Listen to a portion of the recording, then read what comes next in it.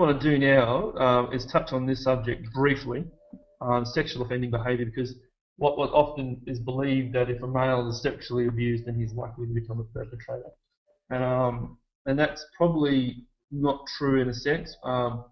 It's probably out of 100% of males that are abused, probably only likely 5, maybe 10% of that population would become offenders. So it's quite small.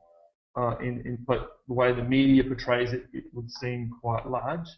And so what we're going to do, we're just going to talk about it.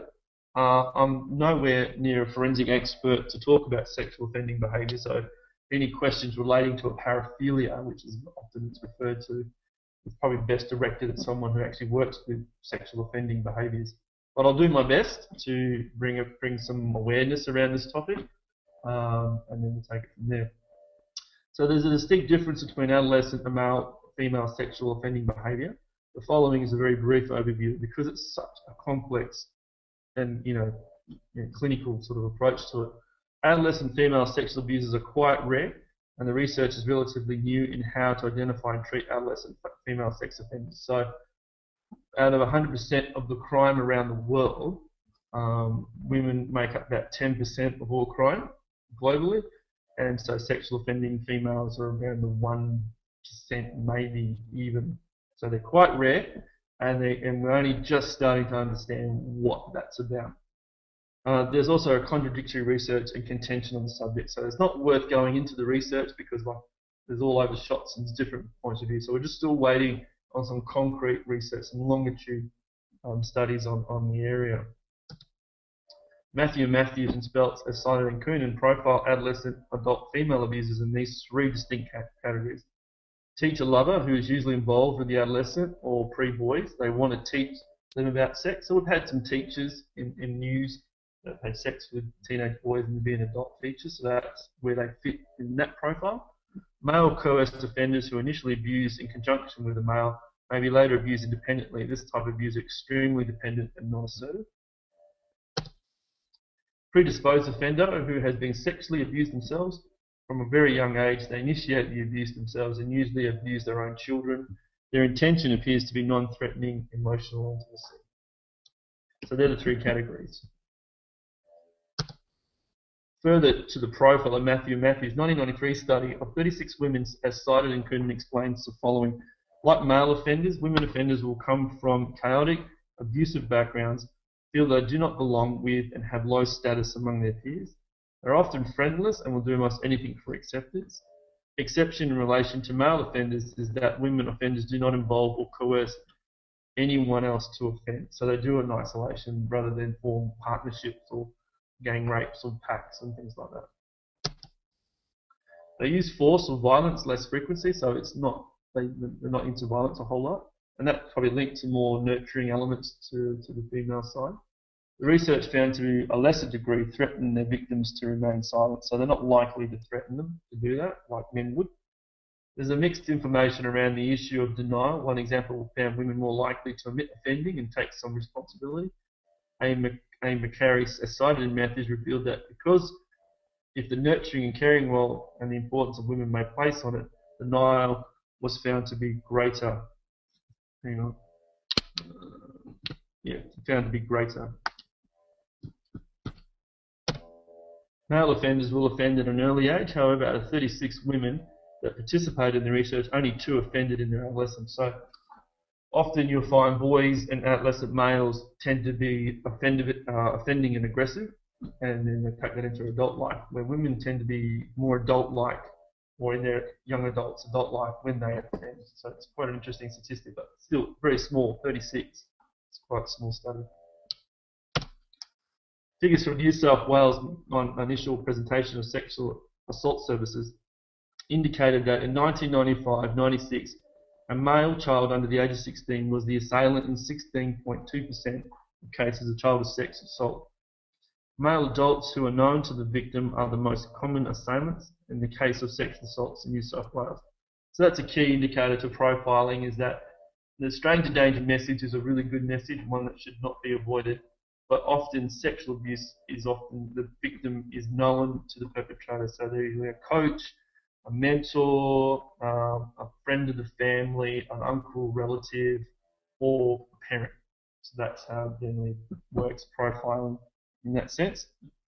For 3 out of the last 4 reporting years, however, the second most common assailant for girls was a male child under the age of 16. Similarly, in recent reporting years, the second most common assailant for boys was a male child under the age of 16, when a male child under the age of 16 was the most common assailant in 27.1% of all cases. So quite a startling statistic, and they're not recent statistics, but it just gives you an idea of the prevalency there. Overwhelming 99% of the person in prison for sex offences are male. The highest rate of imprisonment for sex offences is for those between the ages of 40 and 44. A little over 3/4 of all prisoners fell in the 20 to 55 age range. The following table classifies sexual behaviour of young people into age-appropriate, very concerning categories. So 8 to 12, pre-adolescent, age-appropriate sexual behaviours. So occasional masturbation, show me yours, show me mine with my peers. Now, that occasional masturbation is at the higher end. It's not necessarily at the lower end, because these years boys are entering puberty earlier, so 12, 13, it's probably more acceptable, but definitely not at the lower end. Show me mine, show me yours with peers is okay. Kissing and flirting, genital or reproduction conversation with peers, dirty words or jokes with peer groups. So that's appropriate. So that's a parameter.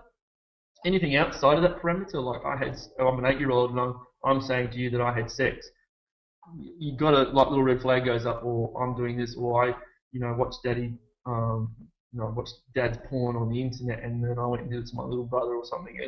These are little red flags that should go up. We follow the normal parameters here. Concerning sexual behaviours, so attempting to expose others' genitals. Sexual knowledge too great for their age once context is considered. Preoccupation with masturbation. Single occurrence with peeping, exposing, obscenities, pornographic interest. Sources include the internet, pay TV videos, DVDs and magazines.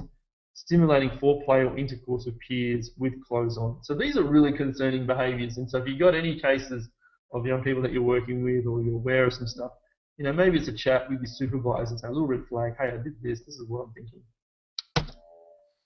Very concerning sexual behaviours. Compulsive masturbation, including task interruptions to masturbate.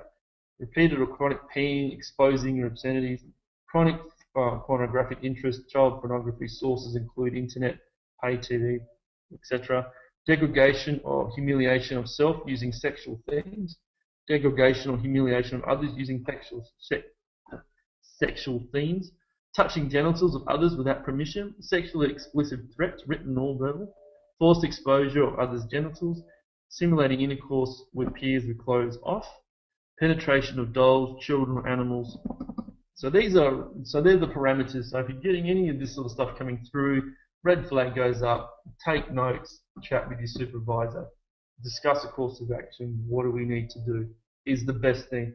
And a little thing here is that we don't make decisions in isolations in regards to most cases, but in particular with this sort of stuff. We want to be in consultation regularly with our supervisors, or if we're counsellors, with our clinical supervisors, all that sort of stuff, youth workers, your coordinators or your seniors, whoever, but we don't make these decisions in isolations. We just take notes, we give a story, we do some work, then we go away and discuss it, and maybe something else needs to occur. So 13 to 18-year-olds, so age-appropriate, sexually explicit conversation with peers, yep, we get it.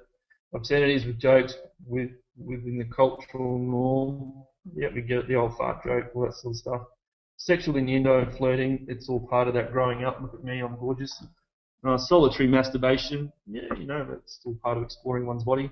Kissing, hugging, holding hands, very normal. Foreplay, mutual, that sounds very healthy, and later on about the 16th and 18, yeah, maybe some sexual intercourse at the end of the scale might occur, but if it happens at 13, I'll be red flag up and say, well, what's that about? Why are you suddenly now sexually active when you're not supposed to be? You've got to understand that the cut-off points for adolescents to be sexually active is 16 over here in Western Australia. I'm not sure what it's like over east, but any sexual activity under 15 and under is considered a concern, and it falls under the Mandatory Reporting Act. So whether the young person's consensual or not we have to do something about it because it's not appropriate. That's guidelines we work with over here anyway. So concerning sexual behaviour, sexual preoccupation or anxiety, pornographic interest, promiscuity, verbal sexually aggressive themes or obscenities, invasions of other body spaces. So touching of genitals, breasts, bum, all that sort of stuff, probably not okay. In fact, it is not okay. So very concerning sexual behaviours, compulsive masturbation, especially chronic or public. So if you've got a young person doing it in public, there's obviously concerns.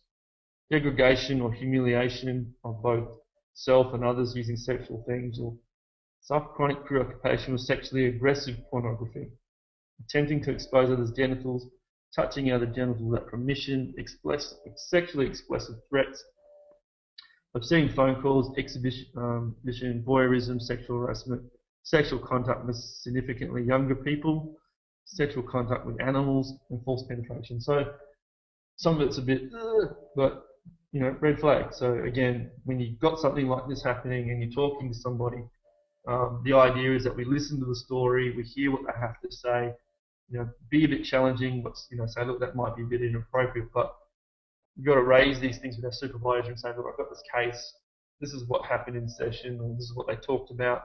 Red flag, what do you think we need to do with this? What's some guidelines here? There are no casual factors in regards to adolescent sexual abusing others.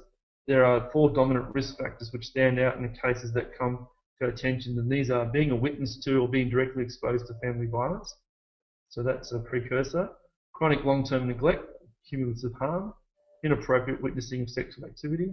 So walking in on mum and dad doing the nasty is, you know, it's just one of those things, but being forced to watch, there's a difference. So being constantly exposed, forced, even watching pornography on TV, you're not allowed to leave the room, you have to stay and watch this or something, is not okay, especially if they're young, or any case.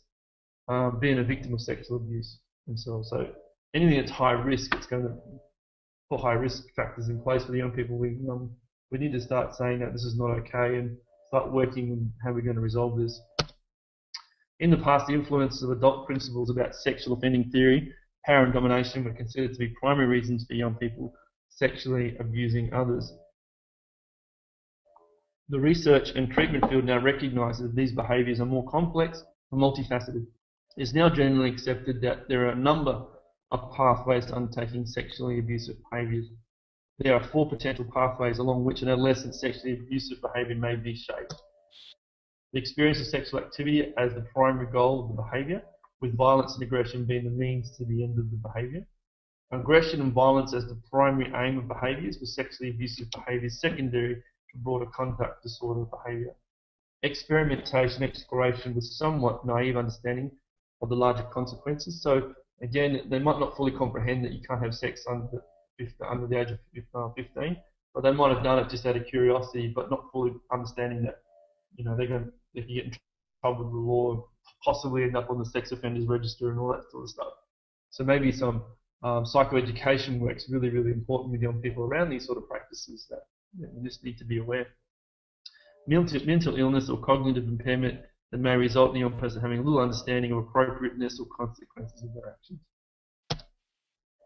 Okay, adolescents with sexually abusive behaviours in the family resource. So there's a link there. I'm sure that link will be available. So I'm sure Steve will make that available for people if they're interested. But it's just with the Victorian Government website, so Department of Health Services. Yeah, I've got all the references for tonight. So if anyone needs them, they can email me. My email address will be during the question and answer time on the last slide. Brilliant. All right.